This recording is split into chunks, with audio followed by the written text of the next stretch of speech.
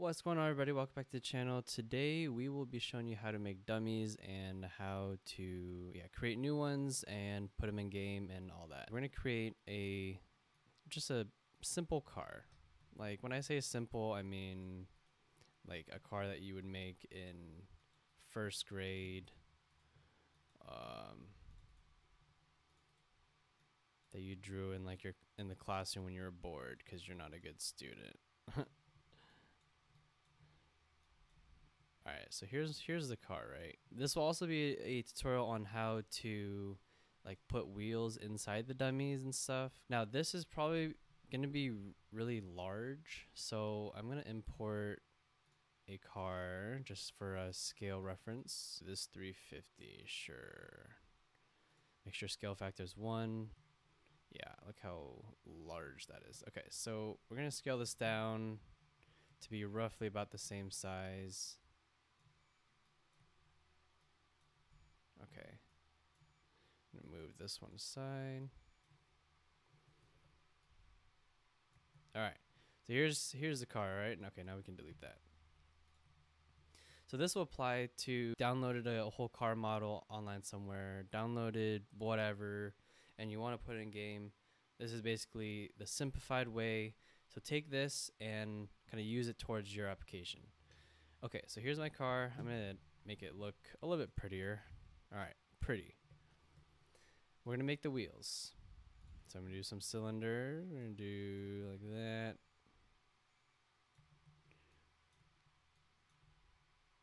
Let's put some thick Johnnies on there.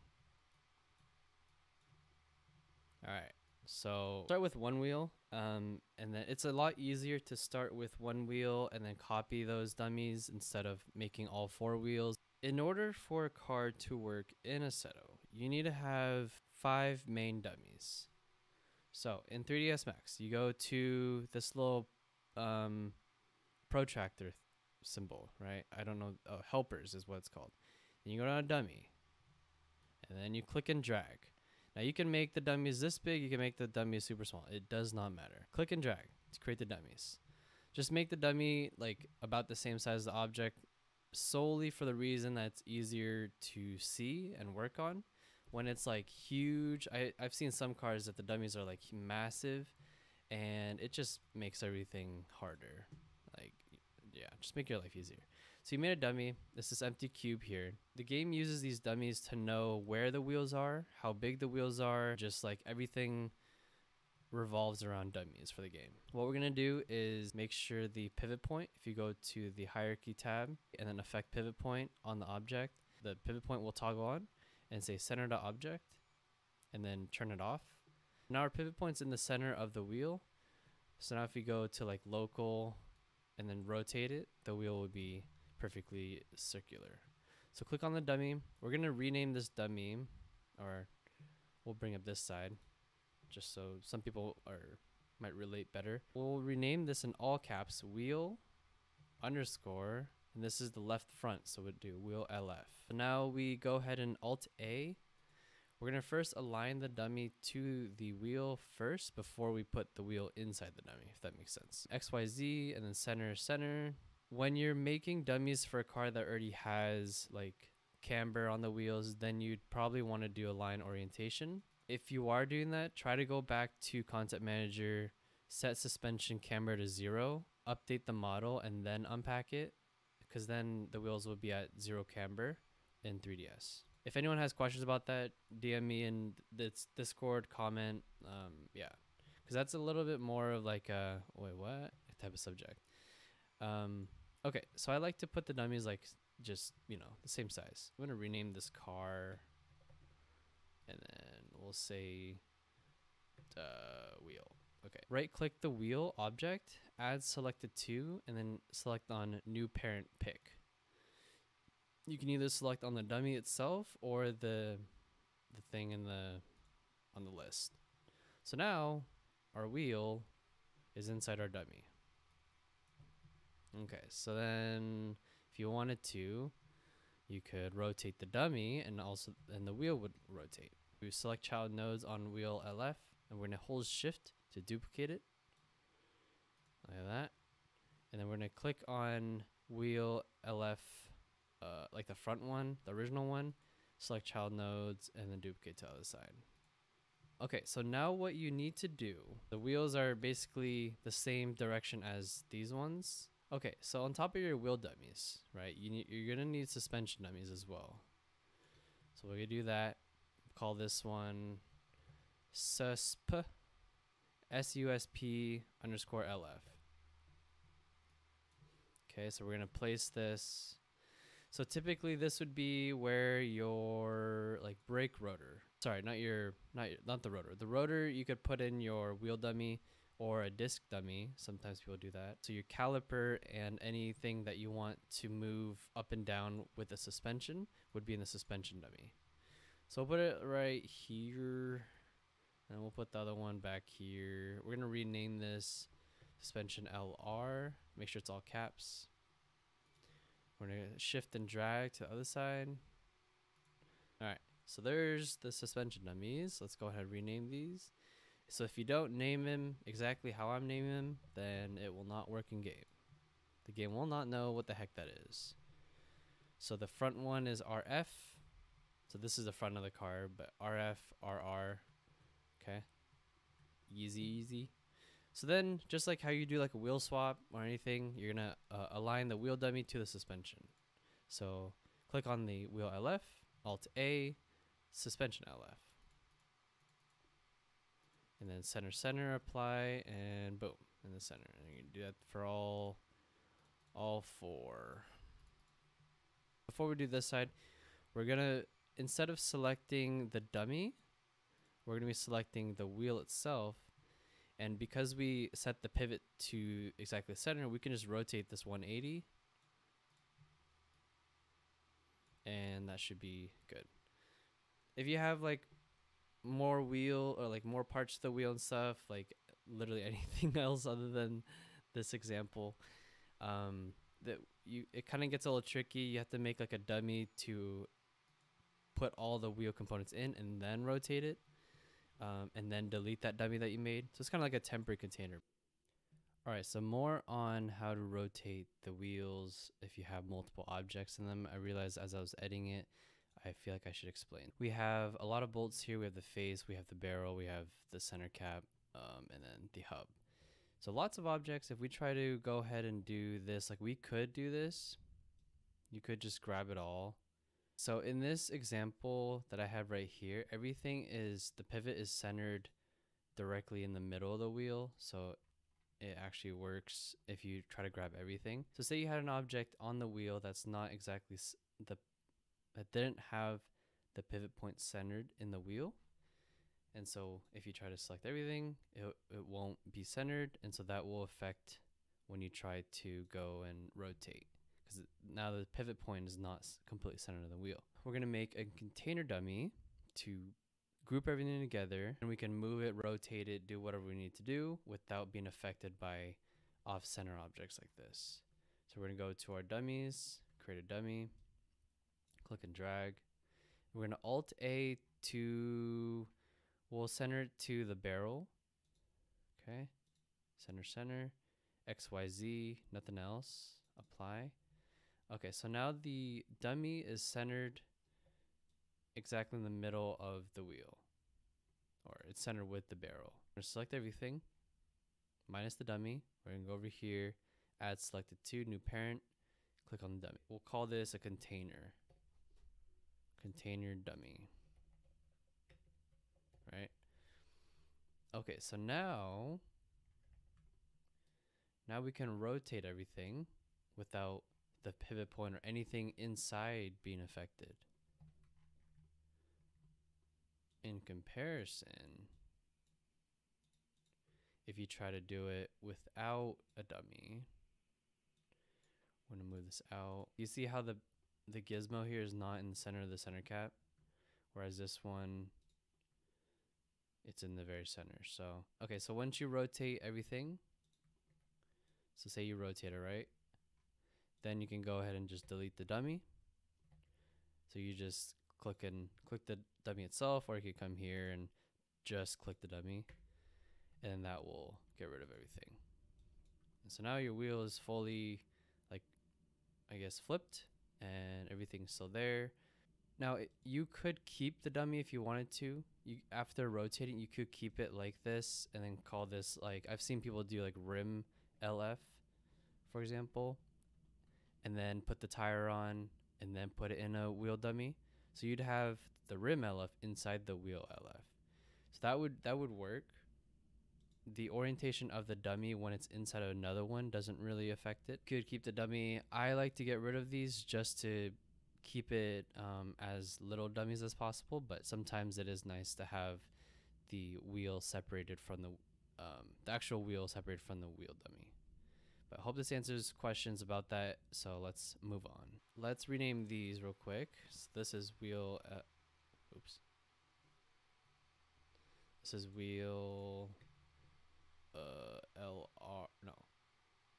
Yeah, LR, that's right. This one is wheel RF, RR, okay. So these are rotated, and then we're gonna Alt A.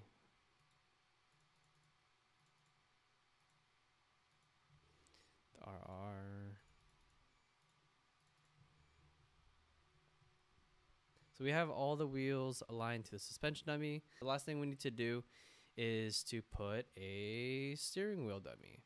I'm going to make a tiny steering wheel. Is it 2? Yeah, there you go. Perfect. Actually, let's go just one step further, you know? My steering wheel. Now we're gonna name this one steer underscore HR in all caps. And that's STEER underscore HR. So we're gonna do the same thing. We're gonna do Alt A to the steering wheel. All right. So now that's centered. I'm gonna make it just, there you go, more fitting. It just looks nicer when things aren't clipping through everything. You can actually click and drag to like parent it if you wanted to, instead of doing like add selected to parent pick, and test it out. Make sure it's in local up here and then rotate it. So that works. So make sure that you have your materials applied. So we're just gonna go in here.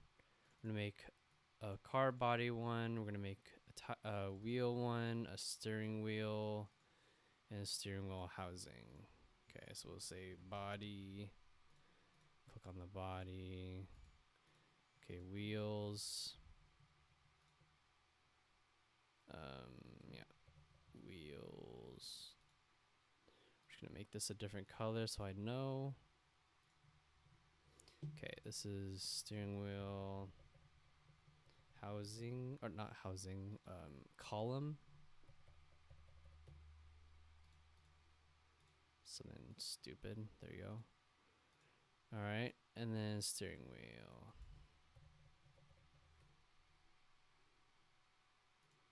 Cool. So theoretically, this should work. So let's go ahead and export out. Did I delete the 350? I did. Okay.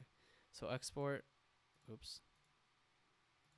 Export. I'm going to make a new folder for this. Test car. We'll say test car. Okay. And then we're going to say test car. And then .fpx.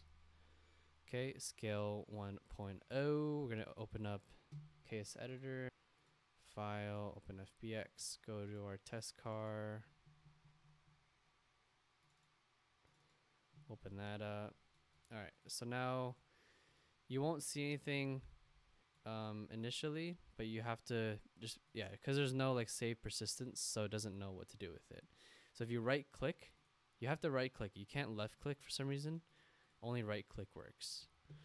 Okay, so when you click on the body, you can see by the name, and then we're gonna do, it'll create a default null texture. I'm gonna rename this as car body.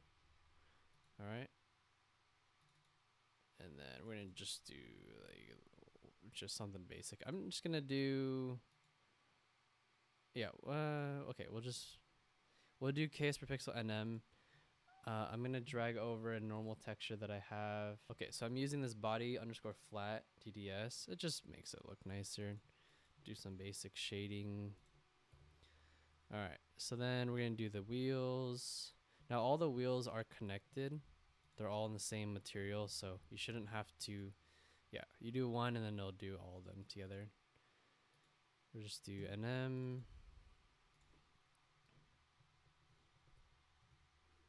Okay. Great. And then where's our steering wheel? There it is. So there's the column. Steering. So I'm just copying pasting the null texture. The null is just a white.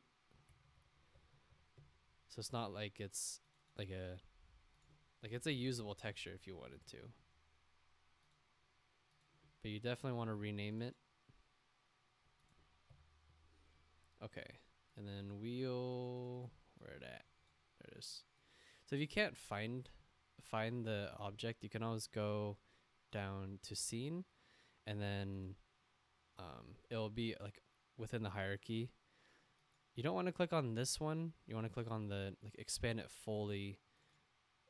Oh yeah, if you double click it, it'll like focus on it, which is cool. Okay, so go back, steering wheel. We'll just use this last one. Oh wait, yeah.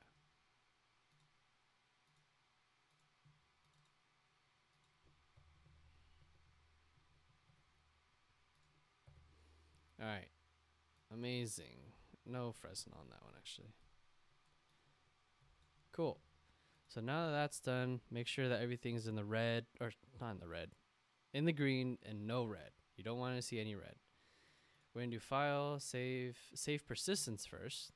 So what that does, now that you created persistence, if you go into the folder that you saved the car in, now it creates testcard.fbx.ini.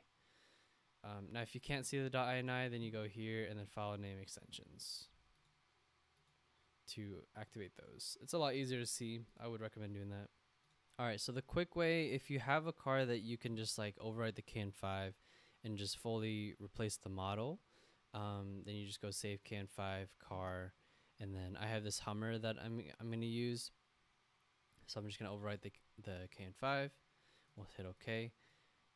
As you can see, it's steering. Not the prettiest. Oh, wow. So because we're overriding the CAN5, the wheelbase is changing. Can't tell if the size of the wheels are changing too. They look like they are. Okay, so I guess here's another good troubleshooting segment. So if they are resizing like that, let's see what we could do. So we're gonna align using data. We're gonna update the model,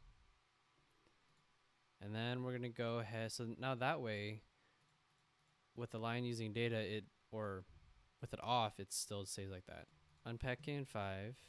Okay, and overwrite this one.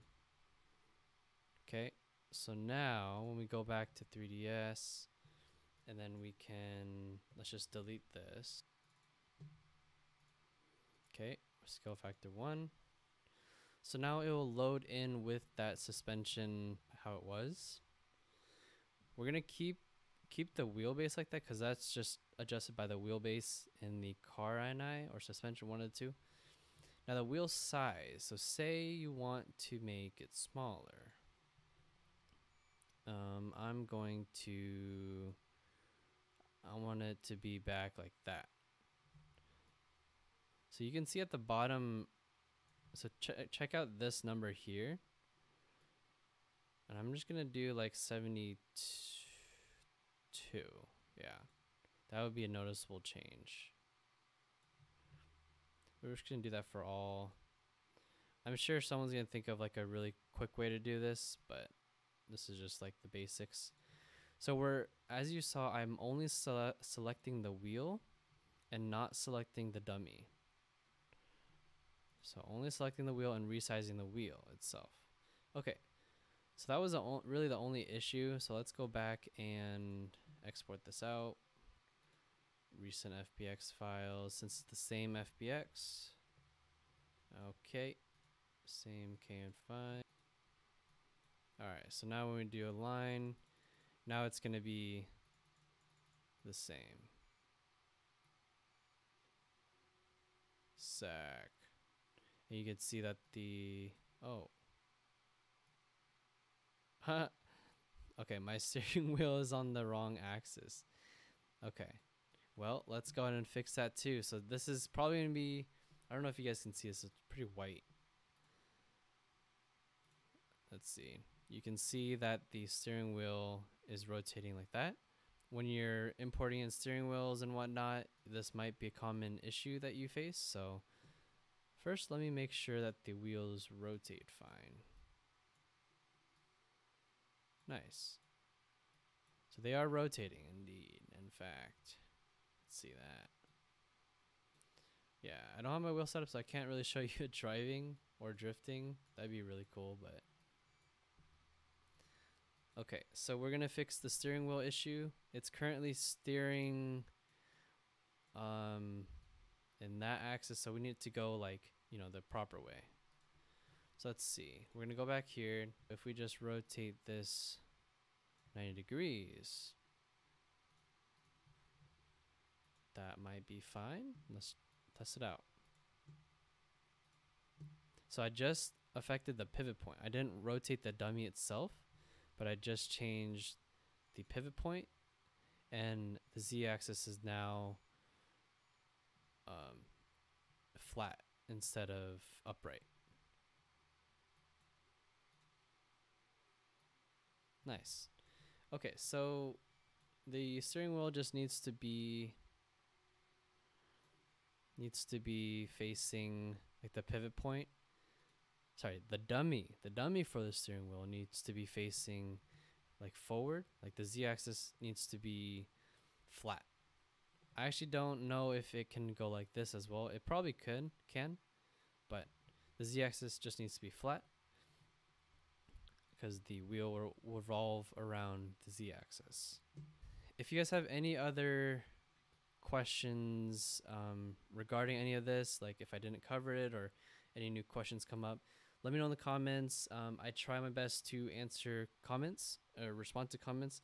Sometimes when people say like, help me please, like literally just that, it's like, I don't know how to help you. So you can just come into the Discord and message me, or, you know, post some pictures and stuff, and we can troubleshoot together.